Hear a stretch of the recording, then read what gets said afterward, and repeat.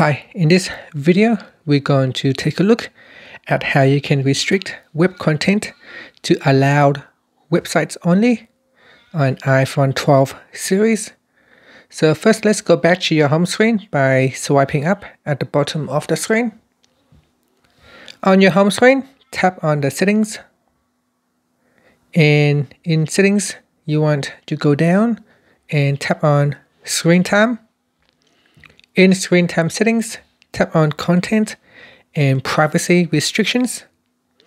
Next, tap on content restrictions.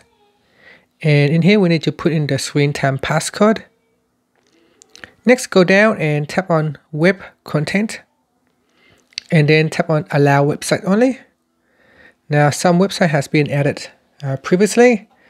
If there is any website in here in the list that you do not want to include, you can swipe across like this and tap on delete. Next, if you want to allow certain website, you tap on the add website down here, and then you put in the title of the website. So let's say you want to allow google.com. So we want to allow the search engine. So .google.com and tap on done. So this will allow anyone to go to the google.com website to perform a search. There are fields in here that has been added previously. If there is anything, again, if there is anything, any website that you don't want to allow, you want to remove it like that. And then any other website that you want to include, you can add it in. So, for example, news.com.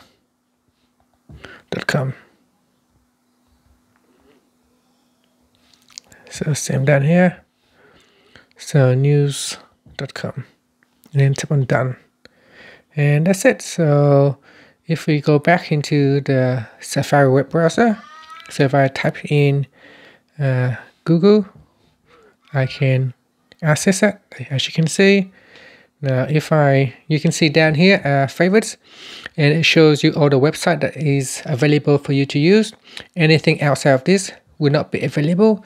So for example, if I try to go to a games website, and let's say I want to tap on this website right here, you can see it says this website has been restricted.